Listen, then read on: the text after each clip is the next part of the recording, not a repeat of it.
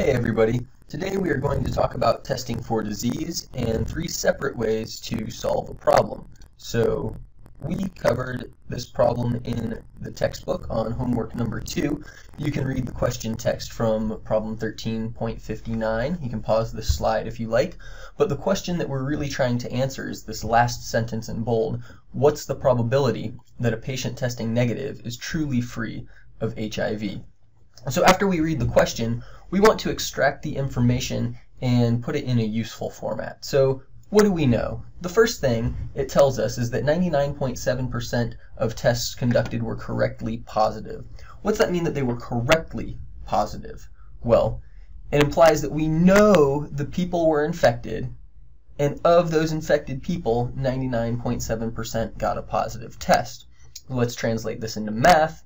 And we get this conditional probability. The probability of a positive test given that you're infected is 0.997.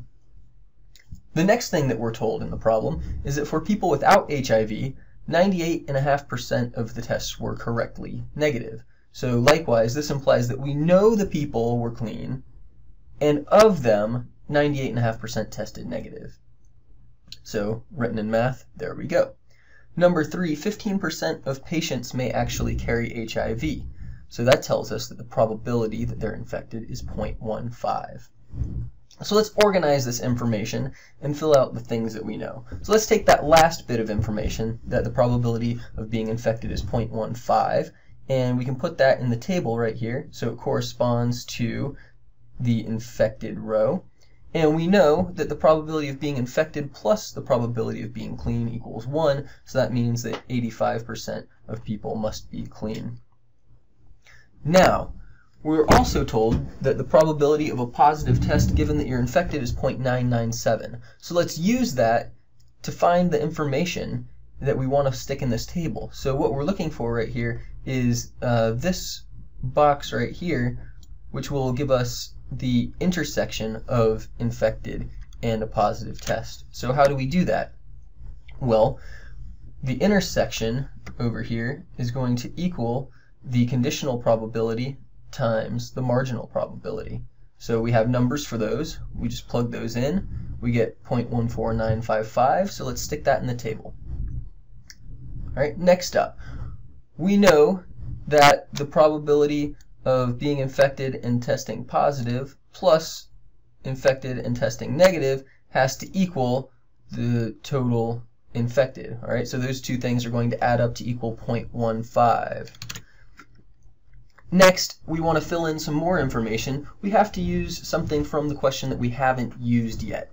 And so far, we have not done any math with this probability of getting a negative test given that you're clean. So let's do basically the same thing we did last time. We can find this box right here. Okay, so we can get that intersection by multiplying the conditional probability times the marginal probability. So we have numbers for that. We'll plug them in, and we get 0.83725. We stick it in the table. Now, the same thing, we know that this plus this equals 0.85. So now what we've done is we've just done the same thing that we did for the infected people, is that we had found this intersection right here, and then we know that that has to add with this number to get 0.85. Okay, so then we can add up these numbers right here and find out what the probability is of a positive test. Now notice that you can check your work because this number plus this number should also equal 1. Okay, now we have all the information we need to finally get to the answer to the question that was posed. So what's the probability that a patient testing negative is truly free of HIV? Well, let's write that more specifically in math. What is the probability that you're clean given a negative test? So here we go. It's easy. We have a formula for that. We just take this intersection divided by this marginal probability, and we have numbers for that. We get 0.9995. So there we go. That is the answer to our question. Exactly what we were looking for. There's another way that we could go about this problem, and that's with a tree diagram. And I think that this approach might be a bit more intuitive for some people.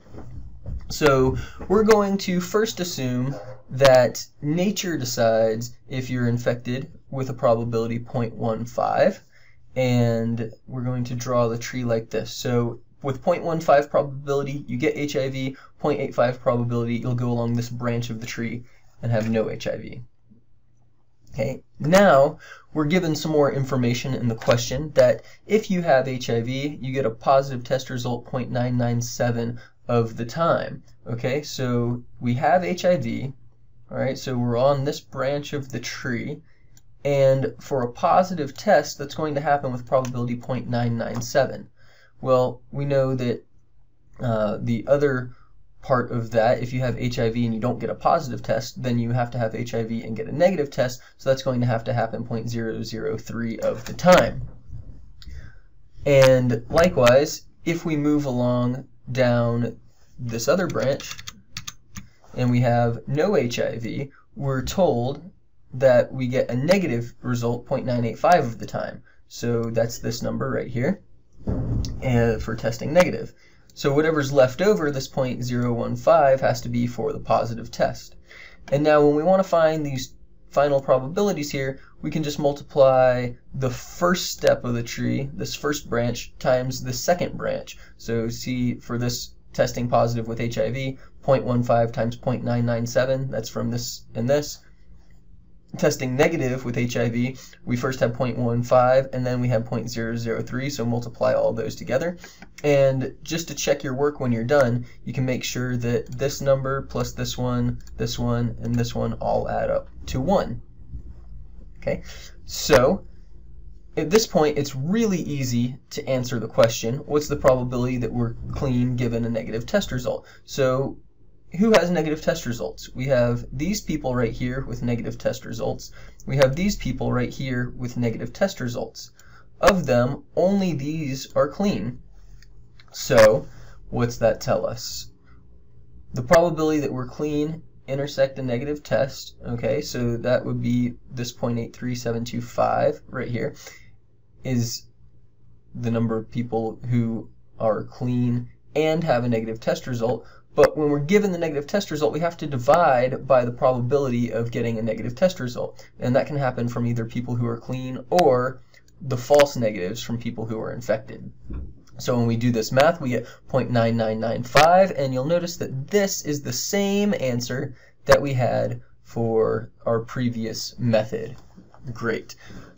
Next, let's move on to Bayes' rule. We can use Bayes' rule to figure this problem out as well. Really, we're covering Bayes' rule now, and it's nothing new. It can often be intimidating for students, but you've already seen it. In fact, you basically did it in this HIV problem. Okay, so what we're going to do here is use Bayes' rule to reverse the probability given to us in the question. So the question tells us the probability of getting a negative test given that you're clean is 0.985, and then they want you to flip that around and find the probability of being clean given a negative test. Okay, so we have to add a little bit more information, right? From the problem, they also told us, and this is on that second slide again, that we're also given the p infected equals 0.15, so that means the probability of being clean is 0.85. And they also told us that the probability of a positive test given that you're infected is 0.997, so that means the probability of a negative test given that you're infected is 0.003. So Bayes' rule applied to this problem to reverse these probabilities, it goes like this. We want to find the probability that we're clean given a negative test, that's our goal. And so we were given this number over here, and we gathered this number from the information that we had in the table. That was given to us in the question. And we can see that all we have left to do, we just really need to find this probability of a negative test. So we don't have that information yet. Well, what are we going to do? We can just take the probability of negative and clean plus negative and infected. Okay? Well, here we have this intersection of negative and clean. So we can take that and multiply the conditional probability by the marginal probability and get that intersection. All right, now same thing, probability of negative intersect infected is going to equal this conditional times the marginal. So we have numbers for that. And all we have to do is add up those two numbers, and that's the probability of a negative test. So all we do is put those numbers into Bayes' rule, and here we go. We have 0.9995 as our answer. That's the same answer we got with the other two methods. Okay, so there are a number of ways that you can approach problems, and as long as you get to the right conclusion, it normally doesn't matter how you do it. So you'll notice that some of these methods are faster than others, and on a test, you may wish to go with the fastest method. Thanks for watching.